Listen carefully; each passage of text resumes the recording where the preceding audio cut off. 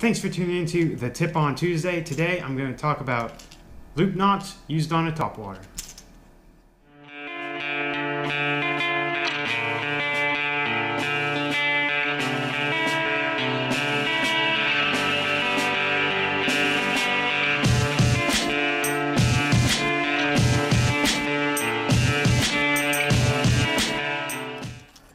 So the main time I use loop knots is on topwaters, and as you can see here, I got a Yo-Zuri banana boat just to show you guys, basic loop knot tied on, and I got another banana boat here with a clinch knot tied on.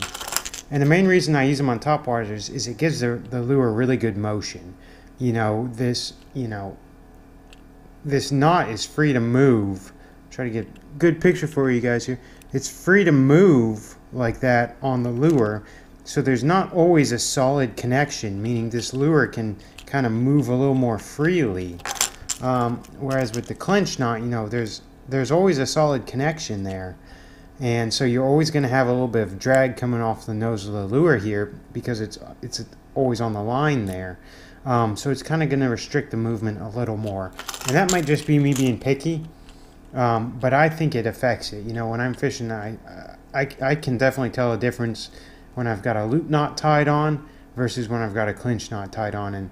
And like I said, just when using topwaters, it kind of gives it that exaggerated, if I'm walking the dog with the lure, it gives it that exaggerated walk the dog motion because that lure is able to kind of slide freely with that knot there, and it doesn't always have that drag pulling on it straight forward. So it can more cut to the side or cut to the side. Whereas with like a clinch knot, the lure can cut to the side, but it's going to have a little bit of drag as it cuts to the side. It's going to have a line pulling at it as it cuts to the side, and it's not as free to do so.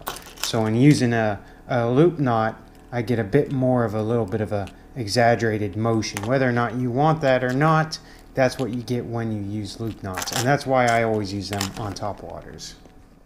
Another time I like to use loop knots is when I'm using a circle hook. And the reason for that is, if you think about a circle hook, it's designed to hook them right in the corner of the mouth. So I want this hook to have freedom of motion to be able to turn or twist or whatever it's got to do to get in the corner of the mouth. So just like I was talking about with the loop knots on the topwaters, same thing with the circle hook. I want this to be able to twist and turn however it is in the fish's mouth. I want it to have freedom of motion because the circle hook's naturally going to want to turn and catch the fish right in the corner of the mouth. If it's getting pulled out, it's going to naturally want to do that. That's what they're designed to do. So I don't, like if I have a clinch knot tied to it, I don't want to force it any one direction.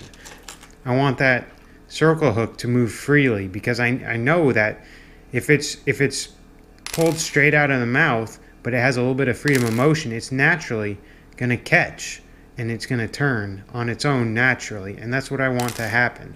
So that's why I always use a loop knot with the circle hook. I hope that helps you guys, gives you something to think about, and like I said, I always use loop knots, especially when I'm fishing topwaters, and most of the time when I'm fishing with a circle hook, I use a loop knot as well.